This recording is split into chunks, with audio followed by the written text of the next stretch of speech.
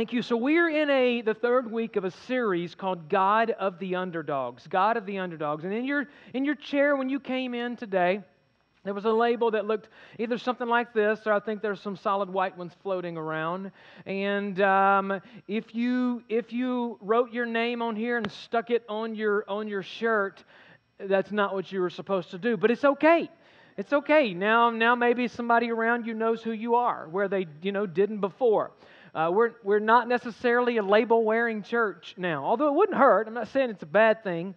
But we're going to talk about labels today, and we're going to talk about how we all have labels in our life, ways we identify ourselves. And I want to kind of start today by giving you the main point, giving you the crux of what we're preaching about today. So if you don't hear anything else I say, you'll at least know the main purpose of the sermon this morning was this: the labels that we accept determine the life that we live. The labels that we accept and wear about ourselves determine the life we live. Not just labels that people throw at us, but the labels that we believe and embrace and accept about ourselves, whether they're good or bad. They determine how we live. They determine how we act in conversations and what we do in our life throughout the day. So we're going to talk about the label breaker this morning. The label breaker. A label breaker. A few labels that I have embraced and accepted in my life personally. One is that I am a dad. I've accepted and embraced the label father. Dad. And those of you that have children, you kind of understand how accepting and embracing that label changes your life a little bit. It changes how you act. It changes what you do. It changes, for me, it changed my hobby. I once played golf. I did. I once played golf a lot, and I was a decent golfer. I mean, I carried a pretty good handicap for an amateur. I had nice golf clubs. I had state-of-the-art golf clubs. I had all the right equipment. I had the nice golf balls, not the little hacker golf balls, but nice golf balls. I was more than a weekend warrior. I played the game. I knew how to play the game. I knew how to handle myself on the course and on nice courses. I was privileged to be able to play a lot of nice courses, and I got to where I was decent at the game, and I loved the game. I thought about it a lot. I would read the golf magazines. I would watch the golf channel. I would take golf lessons. Well, I did at least early on. But I loved the golf game. And then I had two boys, and when one of them started playing sports, it kind of cramped my golf style a little bit, but I was still able to make it work. But when my second one got old enough where he started playing athletics as well, basically, I tried to hang on to my hobby for a while longer, and then I realized it was futile. I was not going to be able to keep playing this game. I was just going to have to set it aside and pick it up again at a later date. Accepting the label dad completely changed the way I lived my life.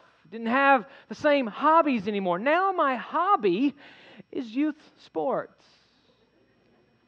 That's what I spend my time doing. And I love it, okay? It's not that I don't love it. I do love it. But that label changed the way that I live my life. Now I spend countless, untold hours at the baseball fields, at football fields, on basketball courts. Hours and hours and hours. And now my golf clubs, they're outdated.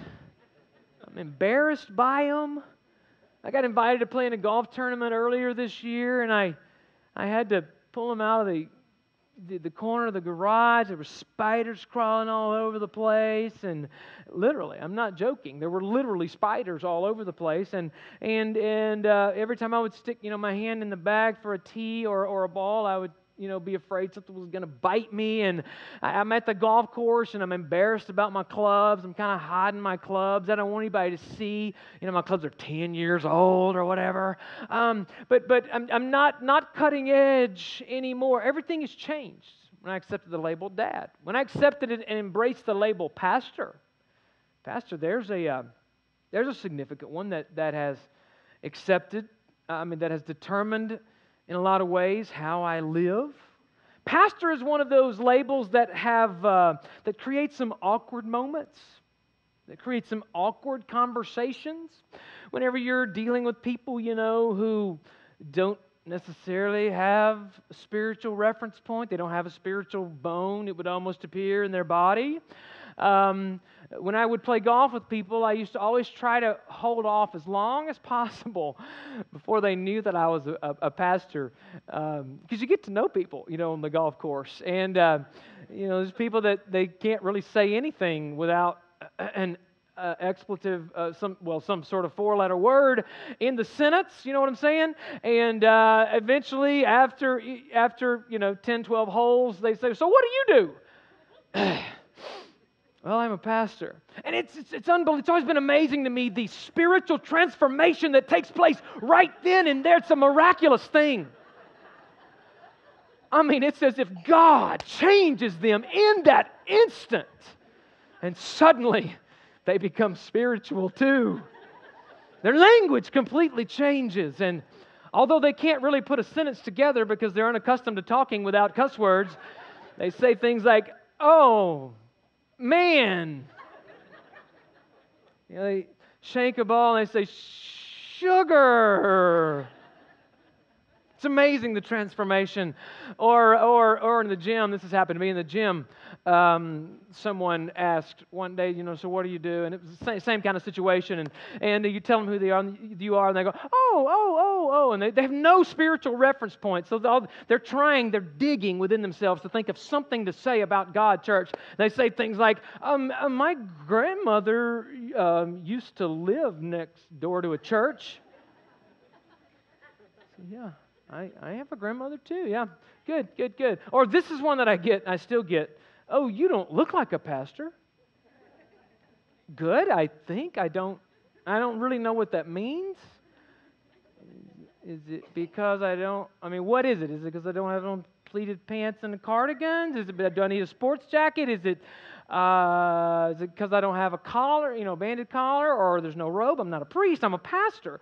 This happened recently in the parking lot, on the side of the parking lot. Someone was in the parking lot who drove up in the building in the middle of the week, and they said, "Are you one?" "Yeah, I'm one of the pastors." They said, "Are you the youth pastor?" I like that one. I said, "Actually, no, the youth pastor's much older than me." But I've embraced the label. I've embraced that label as pastor, and it's changed. It does. It changes kind of how you live, conversations that I have. And accepting all of us, when we accept labels about ourselves, it determines how we live. And we all have labels, whether it's a mom or a spouse or a hard worker. Maybe you've embraced that label. Or maybe someone called you good looking at some point, and you've embraced that label. And it affects how you live. It affects how you think, how you act in conversations. Maybe someone calls you funny, and you think, you're the funny one, and so now they have expectations for you to be funny all the time, and you have expectations on yourself. I'm the funny one. I have to make everybody laugh. So you're always in conversations, and you're thinking of, how am I going to make people laugh? What am I going to turn into a joke? We all have labels: talented, athletic, smart, whatever it might be. Maybe you're a smart one, and you're always looking for ways to reveal your great intellect in conversations. Share with everyone how much you know about strange things that nobody else cares about, but you, for whatever reason, have all this knowledge about it, and you want to share that. Maybe you've accepted or embraced the moniker, the label that you are the smart one. Now, these are positive labels that I mentioned, but we have negative labels as well. Bad things that we have believed about ourselves that affect and determine the way that we're living our life. Maybe you've embraced the label ugly. Maybe someone told you that at some point, or maybe it's something that you just believed about yourself, and no matter how many guys ask you out, or how many girls flirt with you, or how many Facebook comments you have on your profile pic about how handsome you are, or how beautiful you are, you still can't get past the label that you're wearing, that you believe about yourself, that says ugly. Maybe you feel like you're unwanted, dumb. Maybe you feel like you're fake. Someone told you were fake, and you've gone away thinking, am I fake? And after a while, you start to believe it about yourself. Selfish. Maybe you believe yourself to be a failure. Maybe you believe yourself to just be a loser or lazy. What label is it that you're wearing about yourself? If we were to pull these labels out, everybody get that label out and hold it. And we were to take a moment and just write a word on the label, what would that word be for you? What would the negative word be for you? What have you believed about yourself that is negatively affecting how you're living your day-to-day life, how you're interacting with people, maybe how you're treating your spouse, or maybe how you're treating your children? It's a negative label that you've just embraced. In many ways, you think, this is just who I am. I don't think I can ever really change this. Maybe a spouse told you this, or an ex-wife or an ex-husband told you this, and you've just decided this is how that I guess I'm going to have to live the rest of my life. Maybe it's something a teacher said, a coach said. Maybe it's something that your dad said when you were just a little boy or just a little girl. And ever since that moment, you've accepted this label about yourself. And it's negatively affecting how you're living your life. Here's what I want to do. I want to take just a moment. I want you to get a pen, and I want you to write that label, whatever it is, on that card. You have permission for it to be completely private. This is not something you're going to share. You don't have to share it with your spouse. You don't have to share this with anybody around you.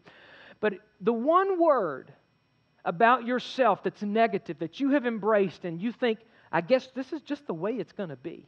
Whatever it might be, I want you to write it on that label.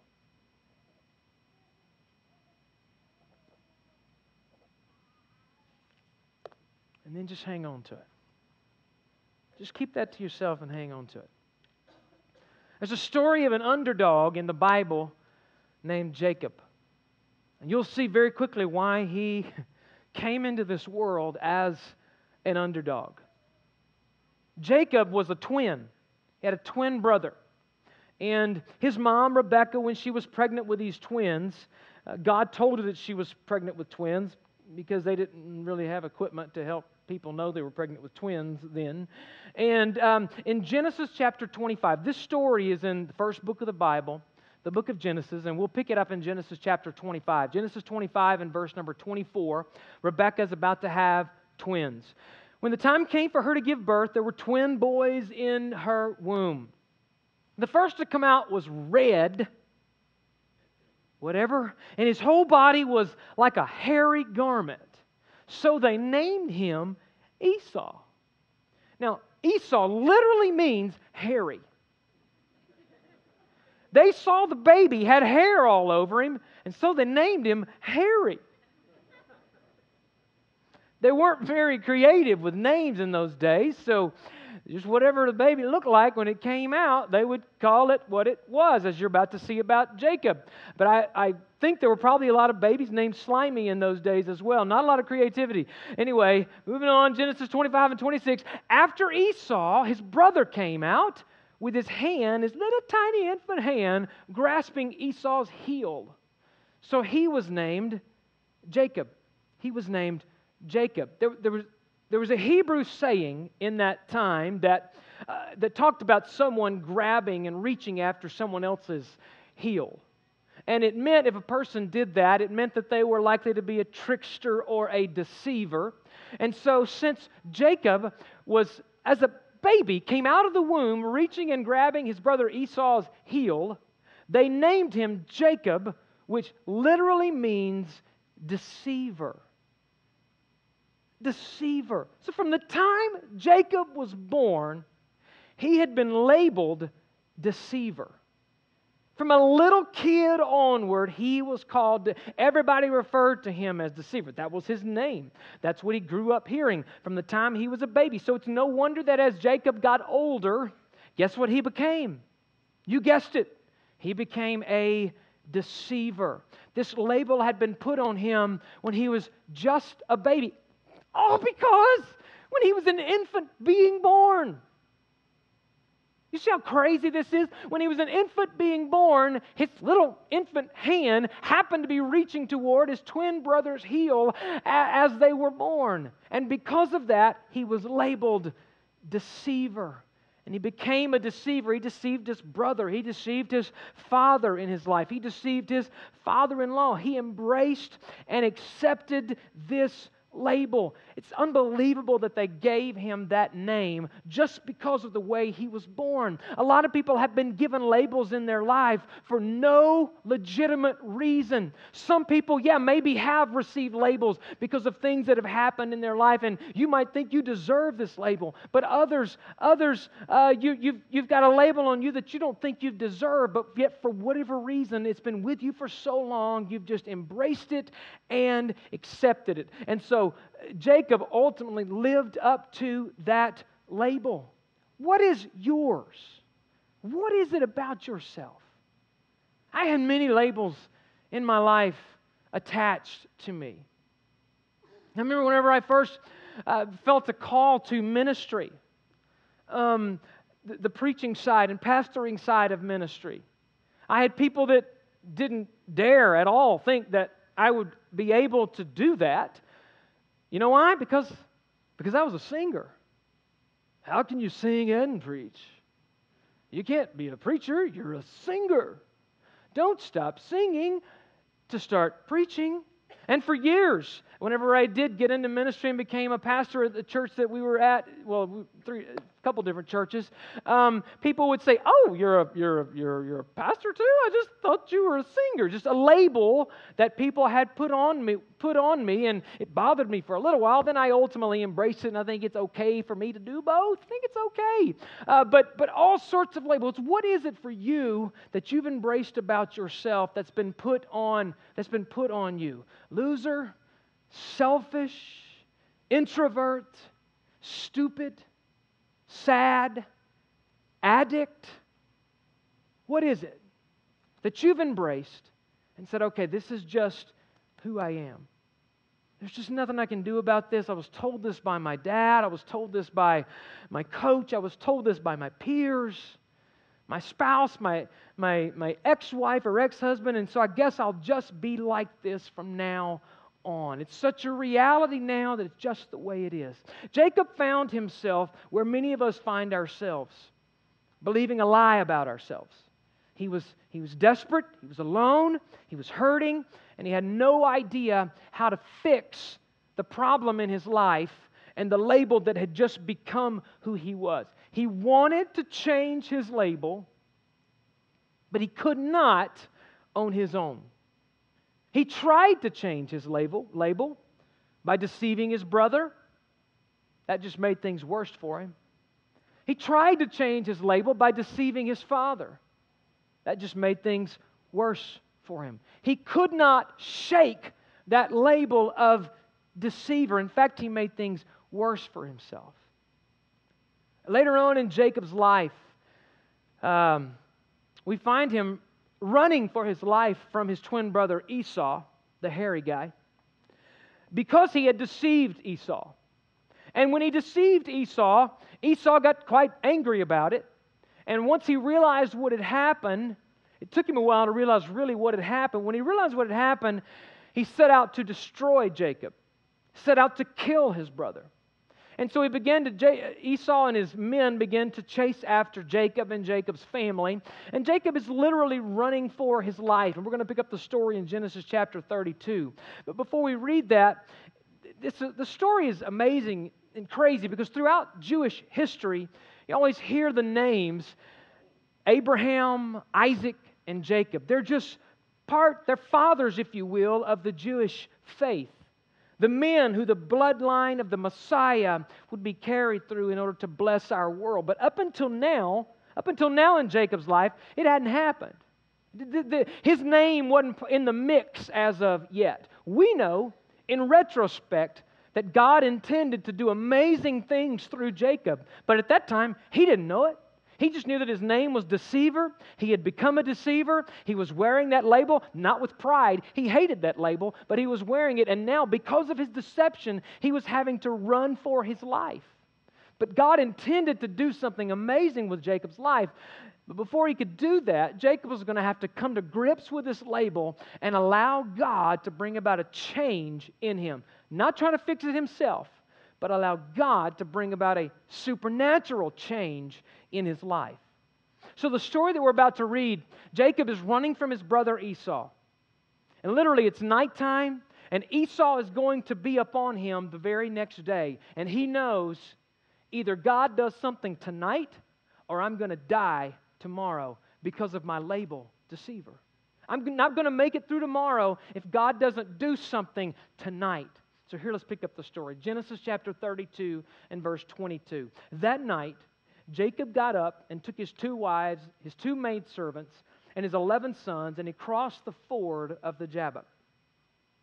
After he had sent them across the stream, he sent over all of his possessions. So Jacob was left alone. Jacob was left alone, the very next verse. He sent everybody across, sent all of his stuff across, all of his family members across, and he's left alone to talk with God, as we're about to see, to wrestle with God, because he's reached the end of his rope. He knows he can't go any longer wearing this label, and yet there's nothing he can do about it. He must have God's help. He's all alone. Some of you might feel like that today. You might feel like you're at the end of your rope. Nobody can help you. Wife can't help you. Friends can't help you. Kids can't help you. Money can't help you. Nothing's helping you. You need supernatural intervention. Jacob is all alone. Verse 24. And the man wrestled with him till daybreak. A man wrestled with him until daybreak. Then the man said, there's all kind of theology here and all sorts of different theologies actually about who Jacob was actually wrestling with. But everybody comes to the conclusion, all theologians, whether it was a literal manifestation of God or it was an angel of some sort that Jacob was wrestling with, that Jacob was literally wrestling with God, essentially. He was wrestling with God. And you can go and have fun studying that. Study that out for yourself and just bring me back all the things that you find. Actually, don't. But if you find something great, you can. But essentially, he's wrestling with God. So Jacob is wrestling with a man until daybreak because, man, he's at the end of his rope. God, I've got to have help. Then the man said, let me go, for it's daybreak. But Jacob replied, I will not let you go unless you bless me. I'm at the end of my rope. I'm going to die tomorrow because of this label deceiver. I cannot deal with this anymore. I've got to have help. You must bless me. Now listen, one of the greatest ways for God to bless us is to change our label. We always have it in our mind, and I'm sure Jacob did as well, what he wanted from God. It was probably like, God, will you kill Esau or put an invisible wall up between me and Esau? Because he's going to kill me if you don't. God, you got to help me and my family. I'm sure Jacob had it in his mind what he wanted to see happen, just like you do, just like I do. But one of the greatest ways for God to bless us is not to give us more money, not to fix our problem all the time for us. One of the greatest ways for God to bless us is to change our label. Change our label. The man asked Jacob, whenever he said, you got to bless me, the man asked him, what is your name? What is your name? I want you to get honest about the issue that you're carrying. Get honest with me about who you really are, what you've embraced and accepted as just part of your life. And if you'll get honest about that, then we're headed somewhere. Then we can do something. But first of all, this is a huge question. It's huge. What's your name? Are you willing to give this to Him today? Jacob, are you willing to give that label that you're carrying that's affecting the way you're living your life in a negative way? Are you willing to give that to God? Are you willing to say, I'll tell you what I am today, Jesus, I'm lonely. I tell you what I am today, God, I'm broken, I'm bitter, I've got bitterness in my heart, and it's affecting the way I'm treating those around me and the way that I'm living my life. I've got bitterness for something that happened to me when I was a child or something that happened in my first marriage. I'm carrying anger and bitterness, and it's affecting my life. That's my label. Are you willing to be honest with God about who you really are? The man said, "What is your name?" And he answered, "Jacob. Jacob, I'm a deceiver." And instantly the man said, "Okay, now we're getting somewhere. Your name will no longer be deceiver. No. Now, we're going to call you Israel, because you have struggled with God and with men, and you have overcome." Jacob means deceiver. You know what Israel means? Israel means one who reigns with God, or man of God.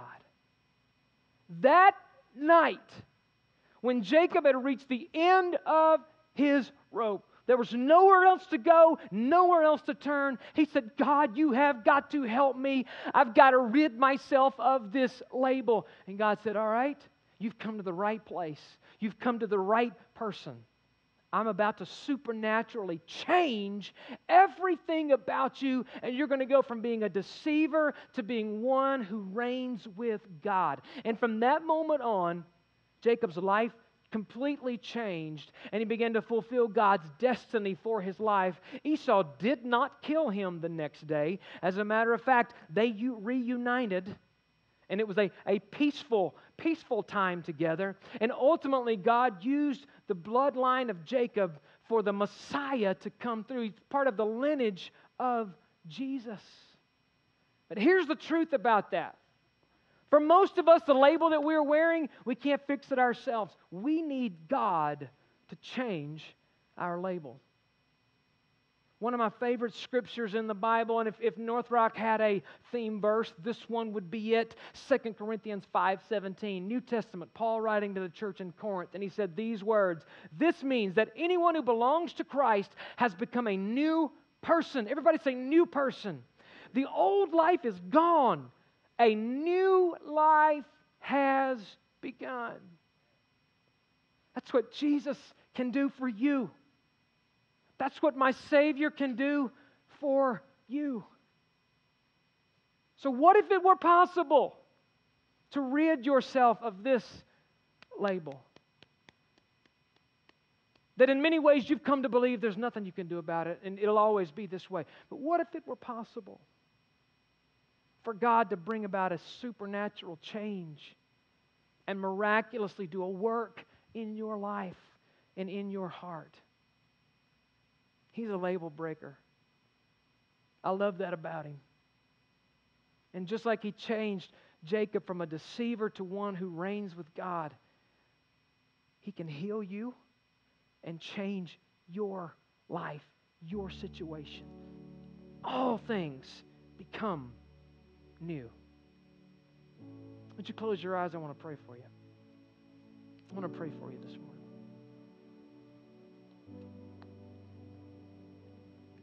Lord, there's people all over this room that are carrying all sorts of labels. Wrestling, God, with things that have been said over them or said about them from the time they were children in many cases.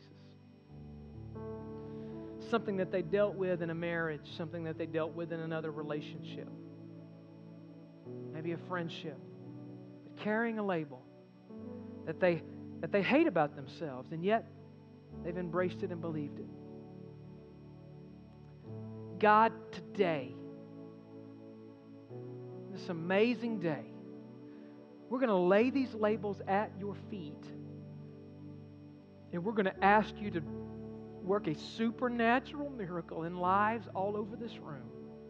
And people that have walked into this room today feeling lonely, people that have walked into this room today feeling angry, we're going to ask you to begin a work right now to change those labels. From lonely to fulfilled.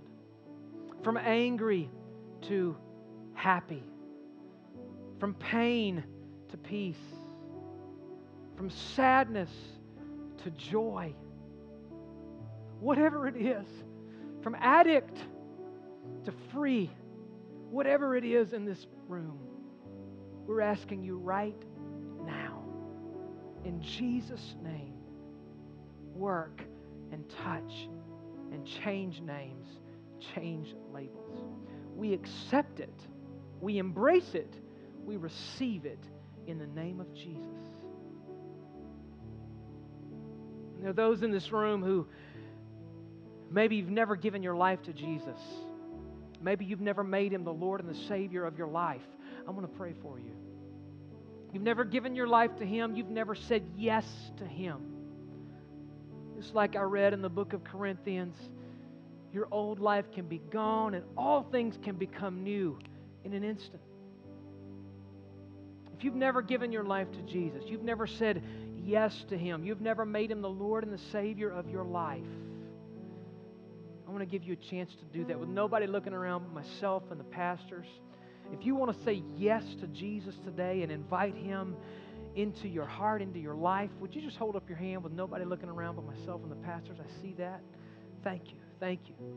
Yes, I see those. Anybody else want to join these? Hold your hand up high. Yeah. Fabulous. Put your hands down. We'll get you to just pray this prayer along with me. Lord Jesus, thank you for loving me enough to give your life for me. Thank you for loving me even though I feel unlovable oftentimes.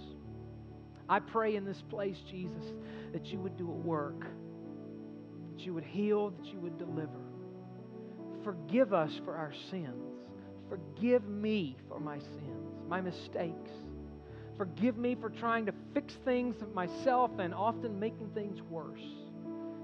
I give myself completely to you today, this morning. In Jesus' name. I'm starting over and I'm following you. I want you to be the Lord and the Savior of my life. In Jesus' name.